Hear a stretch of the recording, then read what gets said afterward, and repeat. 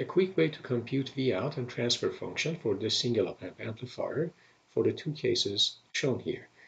First thing, we assume that the virtual short is valid for the op-amp in this circuit, assuming that it is properly biased so that it's operating in linear region of operation, let's say plus minus 5 volt supply applied for the two supply voltages of the op-amp, and because of the negative feedback, assume that op-amp is in linear region, not saturated.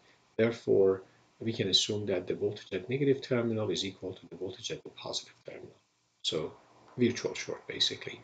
Now, obviously, no current can flow through the input of an ideal op-amp because ideal op-amp has infinite input impedance. So that's why I show that the current going through this terminal is 0. Therefore, 80 ohm and 10 millihenry are in series effectively. So V positive as a function of V in, given the series of 80 ohm and 10 millihenry, can be written this way. We can say voltage at positive and also negative input terminal because of virtual short is equal to just ZL, which is the impedance of that 10 millihenry, divided by R plus ZL. So that's the voltage division times Vn, which as a result, we can just quickly just write, that's 10 millihenry, which means 0.01 Henry times S, Ls, that's the impedance of inductor, plus 80 ohm, plus 0.01 S, and then of course times V. And then in summary, we get equation number 1 that says voltage at negative the same as voltage at positive input terminal of the op-amp equal to S divided by 8000 plus S times V. So we keep this as equation number 1. It's very important for us. We're going to use it to get to transfer function and then answer the question for part A and B. So that's equation 1. For equation 2, we have V out as shown here, and you can see that we have effectively, because no current can flow through the input terminal, whatever current come out of these two caps, and let's say whatever current end up going this way, it should go this way.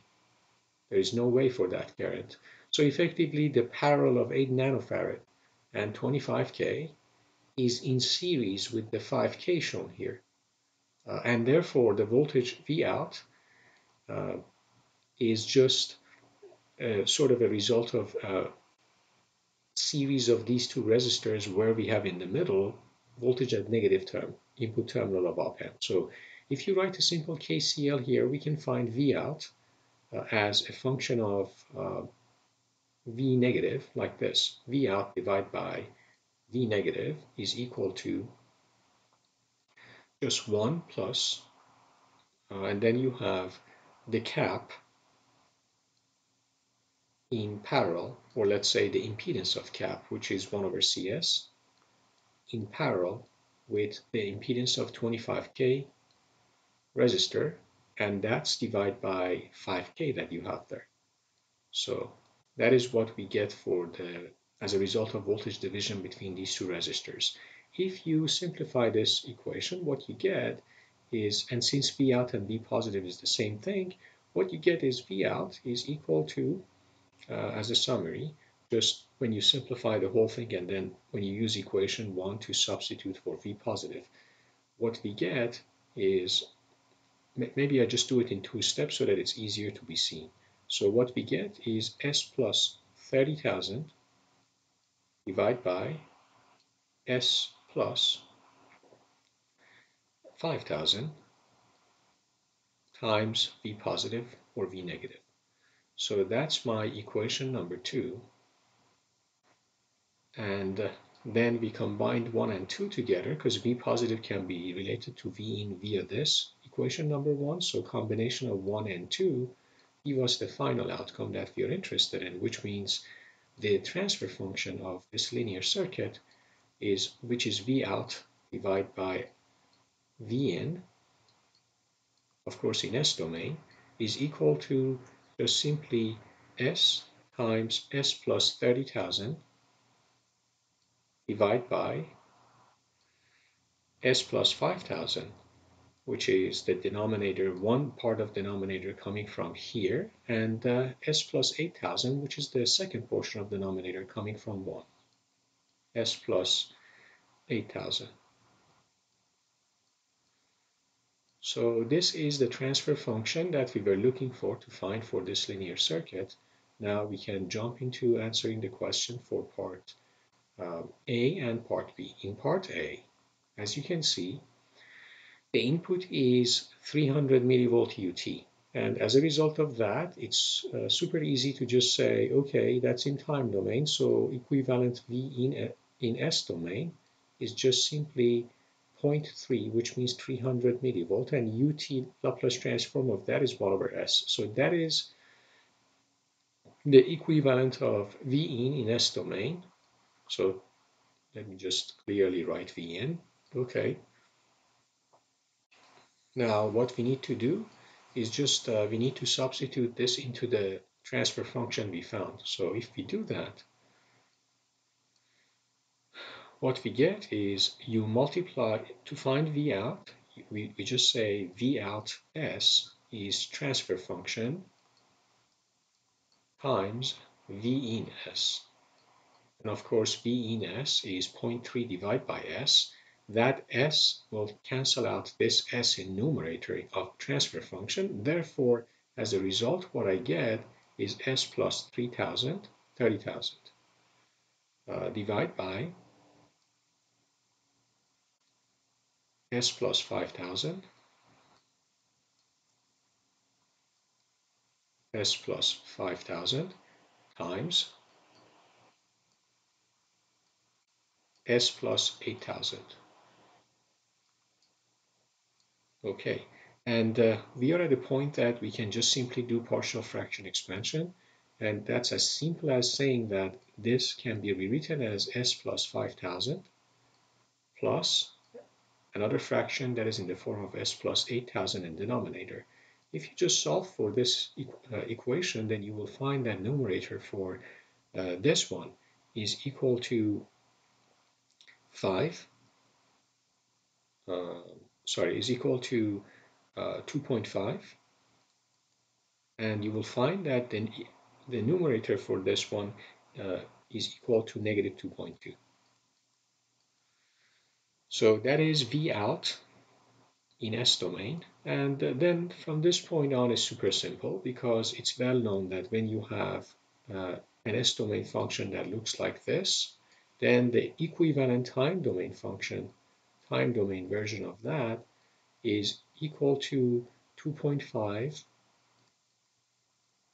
and then to the negative 5,000 t ut, and we have negative 2.2 because negative 2.2 in numerator, and then s plus 8,000 translate to e to the negative 8,000 t ut. So the whole thing need to be multiplied by ut, and ut is unit step function, which means the value of it is in time is 0 for t less than 0, and then at t equal to 0 we have a jump to 1. So that is the meaning of standard unit step function that we have to use here. So ut. Okay, so we found the response of this system for the case 1 when input is applied as 300 millivolt ut, which means V in is 0, and suddenly at time 0, V in jump to 0.3 volt or 300 millivolt and stays there forever. That's the way input is working. And as you can see, this one is saying at time 0, the circuit will have a jump to, say, the value of, because at time 0, t equal to 0, both of these guys become 1, the circuit has a jump to 0.3 volt. But then when t goes to infinity, the steady state response of the circuit at infinity is 0. So basically you can sort of imagine that at infinity, let's say when we get to infinite time, then what happens is the circuit would have an output voltage that is 0. So this is sort of a showing transient response of this system when input is applied as a unit step. For part B, so this is part A. So for part B, it's easier because we are dealing with a steady state response of a linear system or circuit like this to an input that is a sinusoid in the form of 2 cosine 10,000 t. So we know that it means omega is 10,000 radian per second, 10 kiloradian per second. And since system has a transfer function hs, we know that the output in steady state is very important. We are not looking for transient response here. We are looking for a steady state. So steady state response V out is just simply, as well known for any linear system, is just the transfer function when S is substituted with j omega, where omega is 10 kiloradian per second, times the input. The input in this case, 2 cosine, of course, 2 cosine in the phasor format, right? So 2 cosine, and then we have, I'm trying to just make sure I'm not missing something. So times input, let's say. Okay, so if in this case we need to find, all we need to do is let's find h of j omega. So if you find h of j omega, you will figure out that if you substitute in this formula we have for hs in this one, if you substitute s with j omega, omega being 10 kiloradian per second, and you simplify it, you will end up with a total response in the form of 2.21, and then phase of, so that's magnitude value 2.21, and then phase for h omega at omega 10 kiloradian per second, negative 6.34 degree, roughly, in degree. Of course, you can mention that in radian as well. So that, what is the meaning of this? It means what this cosine comes in at omega 10 kiloradian per second with amplitude 2. The system will multiply its amplitude by 2.21. Therefore, V out is just simply 2 times 2.21, which means 4.42. And cosine, this linear system doesn't change the frequency of the incoming sinusoid, so 10,000 or 10 kiloradian per second t remains as it is. Initial phase is 0, there is no further argument, but then the system will add a negative 6.34 degree to it, to incoming cosine, so negative 6.34 degree. So that is the steady state output in this system for part B.